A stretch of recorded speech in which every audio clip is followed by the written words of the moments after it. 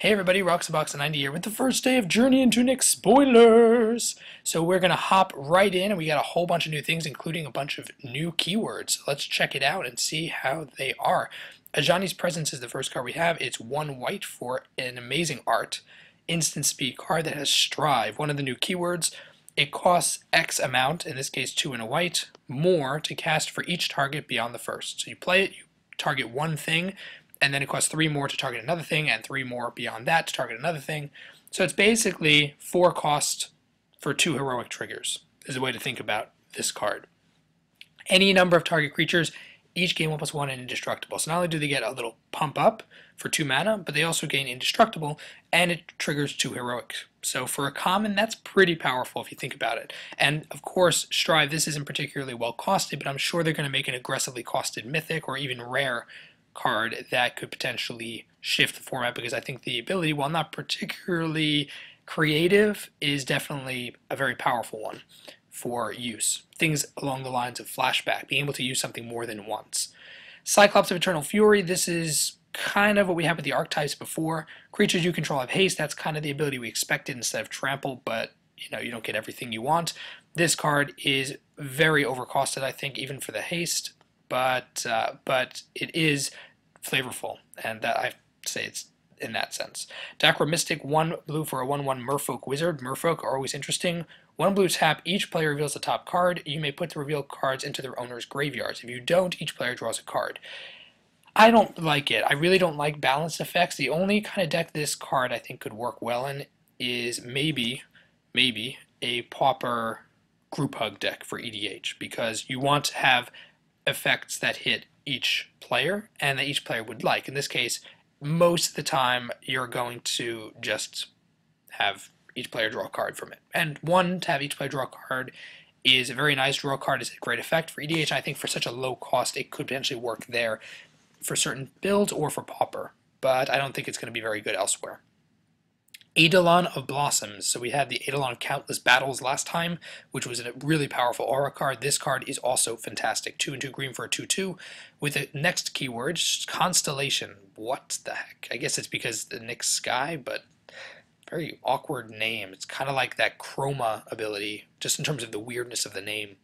Whenever it or another enchantment enters the battlefield, you draw a card. Okay, so Enchantress's Presence is an amazing and is a card. Enchantress decks are a thing. The fact that it's an enchantment creature for such a weak body, I don't think we'll let it see play in many of the Eternal formats in terms of like Legacy and Vintage, but I do think this card has a lot of potential for EDH players, EDH Commander players. If you guys have an enchantment or Enchantress kind of deck, this card is a monster card. Its value in and of itself, and it's a consistent draw engine over the game. Great card. Extinguish All Hope. This is not Damnation, therefore it is horrible.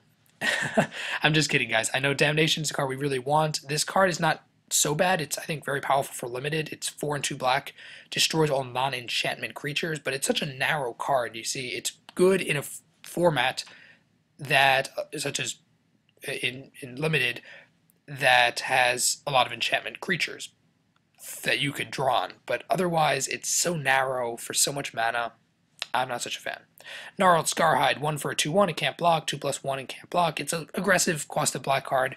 Probably, if there's going to be a black aggressive deck, this card could take over for some of the cards that are rotating. And the Bestow, I think, is a little expensive, but for limited could be decent. Very painful looking card. Hall of Triumph, 3 artifact, a legendary artifact. Very nice, very cool. When it enters the battlefield, you choose a color. Creatures you control of the chosen color, 1+1. Okay, it's an Anthem effect that shifts per whatever deck you want to put it into. I really like that. I think for EDH Commander it'll be great. I think for casual decks it'll be great. It's a one of use because it's legendary. I don't think it's going to make it into constructed, but it's still a very fun card, and it's very cool. Iroas got a victory, the first god. It's 2, a white, and a red for a 7/4 indestructible. As long as your devotion to red is okay, yada yada. It's like the other enchantment gods. Creatures you control can't be blocked except by 2 or more creatures. Wow, that's madcap skills, and that card is redonkulous in limited. So no matter what, this guy's gonna be crazy in limited. Period. Prevent all damage that be dealt to attacking creatures you control. So we have 2 abilities here. Unlike the ones from Born of the Gods, we have 2 abilities on one of the minor gods, which I don't think is really balanced, That's not really fair at all because this card is obnoxiously good. This is crazy good. Prevent all damage dealt by attacking creatures. Okay, so Boros decks are going to be a thing. This guy is incredibly well costed, 4 mana, incredibly well costed, 2 incredible abilities for aggressive builds. Limited, it is a surefire card. If you pull this in the first pack of draft, you're going to be looking to run Boros just because it's that powerful. It's going to fit the Phoenix mold in terms of being the most powerful limited card that you can really get. Constructed-wise, I do think this has a lot of potential. I think it could even work into Modern, honestly. For 4 mana with this ability, it's an endgame. These are endgame abilities here for aggressive decks. And the fact he's indestructible in himself, it's very likely that with cards like Boros Reckoner, you're going to get him as a 7/4 indestructible, which is a monster beating. He's fantastic. Really fantastic, almost unfairly balanced given the other 5 gods we've had. Hopefully that means the other gods in the set, such as Krufix, are going to be awesome. Ravenous Lucrocracula. It's a dog thing that has monstrosity, so monstrosity is back in some capacity. I'm not expecting a lot from it because we do have new keywords also, but this card, 4 for 2/4 vigilance, 2/4s, 4 toughness tend to be decent and limited. We haven't seen all the powers of this particular set, but a 2/4 for 4 vigilance is, it's not that great. I'm not a fan. Satyr Hoplite, 1 for a 1/1 heroic. Whenever you cast a spell target it gets 1/1 counter, so it's kind of a generic heroic. Not a bad card maybe for aggressive decks and limited, but I don't see it seeing a lot of play. Sigild's Starfish. It's a Starfish. 2 for no 3 with Scry, so I like this card a lot. I do think in limited it gives you a long-term pull. You have this card out, on their turn you Scry, and then on your turn you block. Seems decent. Whiteward Naiads, 5 for a 4/4 with Constellation. Target creature can't be blocked this turn. Okay, so it gives unblockable repeatedly, and it's 5 for a 4/4, reasonably costed. Definitely a regular for limited. Could definitely fill out the curve. I like it. Then I think that's everything from here. Yep. Then we got WPN stuff. We have Hero's Bane, 5, 3 and 2 green. Enters the battlefield with 4. Actually, we have Hero's Bane in the image. What am I doing? Okay, so I'm just going to skip that. We have an image here with some of the booster packs. This is sealed, I guess, or a layout of sealed. We have an Ajani on the front. That's almost a guarantee that he's a Planeswalker. I'm sorry, if he is on the cover, he's on a pack front. Usually they're mythic or iconic, and my guess is this is pushing 1 more coin in the Ajanis in the set. Amazing. Hero's Bane, it's not that great. It's 5 for a 0/0, 4 1/1 counters, tap 4, double the 1/1 counters. We have Colonian Hydra, if you guys haven't forgotten that card, and this is not Colonian Hydra, but it is a regular rare, and I'm sure casual players are going to love it. I think this is a WPN promo, but yeah, very cool. Almost proof of Ajani being in the set, 99% sure.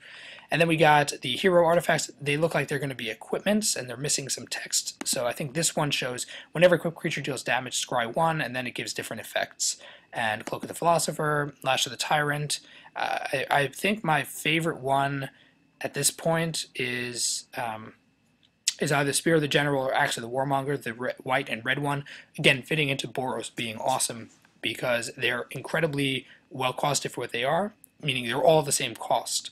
But this gives 2/0 for a strike, which makes your creature very, very difficult to deal with in limited, or haste, which is great for aggressive. And the other ones I don't think are all that great personally. Maybe Cloak of the Philosopher works with Inspired, but nah, I don't know if I'm such a fan of them. And then we have here, we have the Champion, which is a hero card. Search library for a legendary artifact card that isn't a creature. So I think that could potentially be seeing a lot of focus on equipment cards. Especially Godsend will probably be a mythic card that's ridiculously awesome. Hopefully it'll be something similar-ish to Jete and Swords, like in terms of power level, because we could always use more awesome equipments, and that would be really cool, but we don't really know much else beyond that. And then just mentioning the F&M promo, I believe for June, is Dissolve. And the art is fantastic. I wish it was a little less dark. I don't think as a foil it's going to be particularly stunning, but I'll wait until we see the real foil. Dissolve is a playable card, and it's a really good counterspell card. So I'm happy that they're making an alternate art foil. Finally, something playable. If you guys are going to F&M in June, definitely try to get some of these. I think they're fantastic. So those are all the spoilers and Dissolve. Let me know what you think about them down below, and if you enjoyed the video, tap the like button. If you're new to the channel, check in and subscribe. And as always, guys, stay tuned for more spoilers coming up in the coming weeks. Roxabox90 signing out. I'll see you guys next time.